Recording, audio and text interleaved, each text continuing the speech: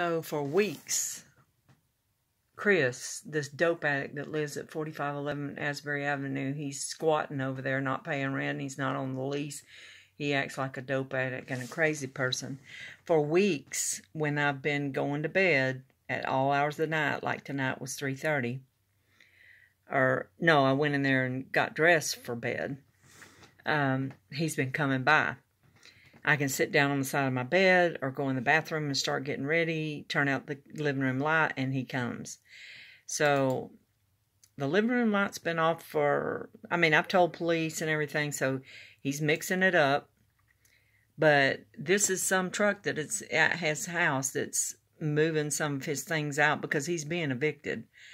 The law's been over there several times. They've got a mess going on over there. So I don't know who this is in this truck, but when I'm getting dressed in my bedroom, this truck comes up the hill. It's a black truck.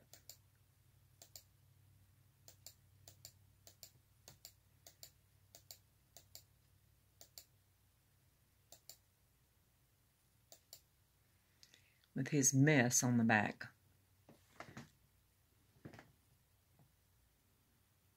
It was in his driveway tonight when I left. But earlier, I came out to go outside for something, and I heard him crank up his motorcycle. So I went over. I was going to just get out of the way so that if he came up through here, he couldn't see me.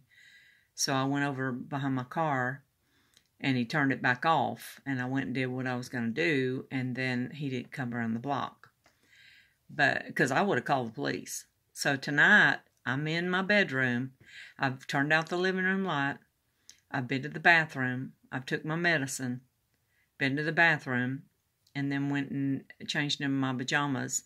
And in that room, he comes up the hill, whoever this is.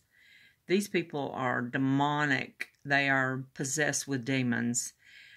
Randy Davis, Pete Martin, Jonathan Martin, Chuck Hunter and his family, whole family, possessed with demons. Over half the people on this street are. Crazy.